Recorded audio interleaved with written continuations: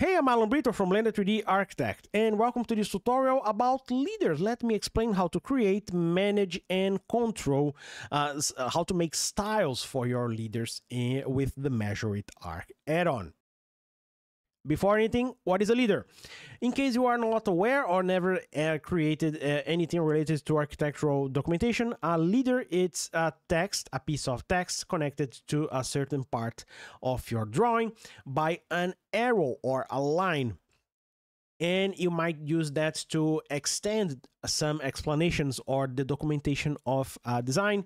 For instance, you can add or describe the purpose of a certain area of a drawing, or add a dimension for something that is way too small to receive a proper dimension line. There are lots of different use cases for leaders in architectural documentation.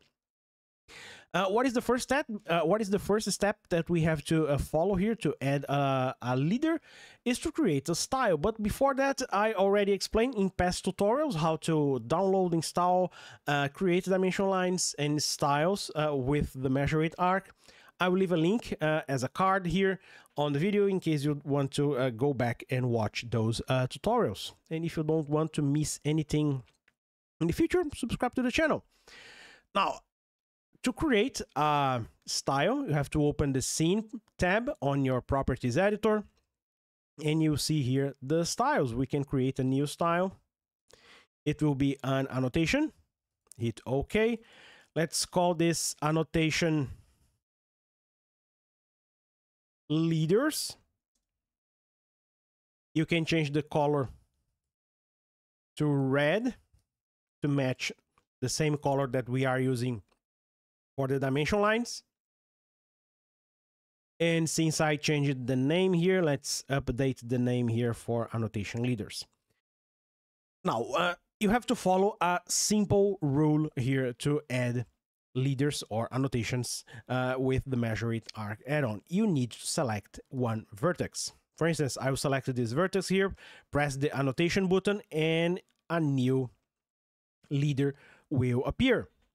And in this version of the Measure It Arc, whenever I try to add an annotation, it will include two lines of text. I have to remove one of them. Let me open here the Object tab, and I can take a look here on the annotation 2 text fields, and you can see here that we have a blank line. I will remove this.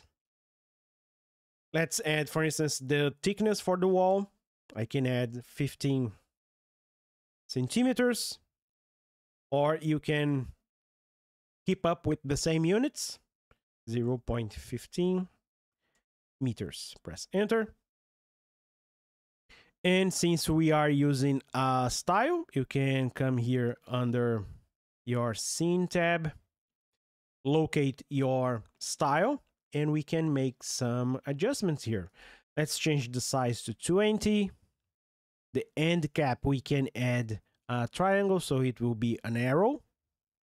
You can change the line weight to 1.5 to match the dimension lines. And you can create a leader offset. When we update this value here, it will add a straight line. And there we have it.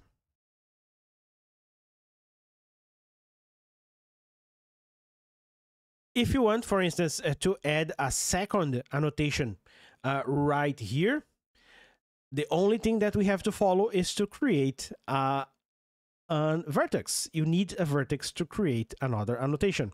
If you want to add it right here, you can create, for instance, a copy of any vertex, and I can try to use here something like an edge.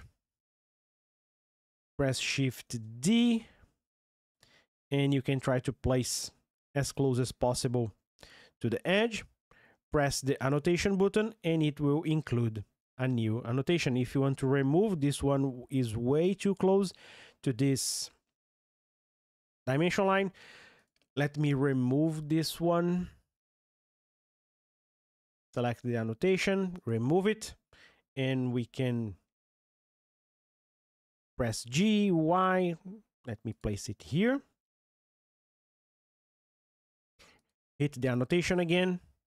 And as always, as I was explaining, it created a new line. Let me remove this second line. And I want to just point that this wall here will be a brick wall. And the alignment here is not quite right. You can see that the text is on the upper side. Let's open the styles, and the position here is at the top. Let's change this to mid, and it will be on the middle of the line. If you want to add some more annotations, let's say I want to create a new leader right here, I can press Shift D and make a copy of this vertex, add another annotation, and keep up with that. And unfortunately, you have to create a vertex. That's how annotations work here with the measure it arc. And they will appear like this.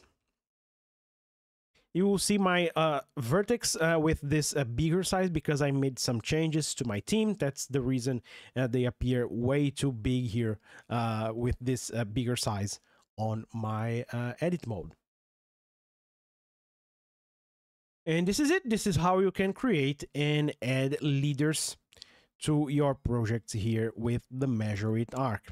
First step is to create a style, add it to the annotations, and select a vertex and create your leaders. You can edit the formatting of your leaders here on the styles and manage your annotations here as a separate control from your dimensions. You will see here that you have the styles. You can break the relation to any of those leaders to the style. It will reset their formatting, or you can choose another style from the list. I hope you like this tutorial. In case you find it useful, please give me a thumbs up and subscribe to the channel so you won't miss any future tutorials about the measure it arc or anything related to architecture, design, and visualization with Blender and open source. And don't forget to check my latest learning resources. I have a new workshop, links in the description. See you next time. Bye.